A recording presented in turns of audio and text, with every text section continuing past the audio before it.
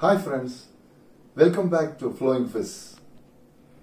At Hollywood, the fans have always exhibited a sense of fascination for bald-headed heroes. Take for example Yul Brynner, known for his majestic walk and stylish body movements, as seen in films as The Magnificent Seven, The Return of the Seven, Ten Commandments, etc. Likewise, another bald-headed actor is Telly Savalas, as seen in films as Magnus Gold and several other films. As a matter of fact, he played the main villain as a bald-headed villain in the James Bond movie Honor Majesty Secret Service.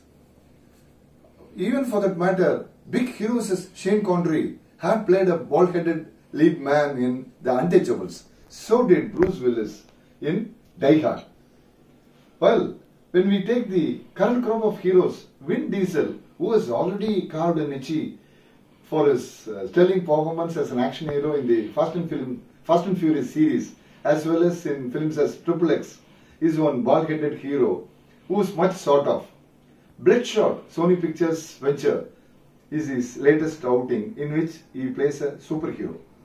As a matter of fact, we all know MCU, Marvel Cinematic Universe. Likewise, Valiant Comics has also come up with a new set of cinematic universe, and BLOODSHOT is a first venture. The theme is very simple. Vin Diesel and his wife get killed cold-bloodedly by some unknown assassins. Thanks to science and technology, using nanotechnology, he is being brought back to life and he goes on a vengeance spree to track and take revenge on his killers. That's the story. Interestingly, Siddharth Jananjay, an Indian living in Los Angeles, who actually is employed with RST, the organization which created BLOODSHOT, has played a cameo in this as a hacker belonging to New Jersey.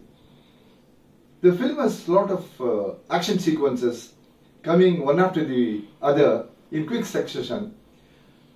So there is never a dull moment right through the film, which has been directed by a debutant, Wilson.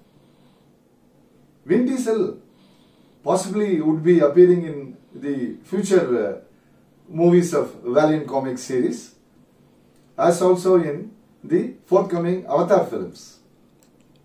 Fast and Furious 9 is another film in which one can expect this high order action. Well friends, that's all about BLOODSHOT today.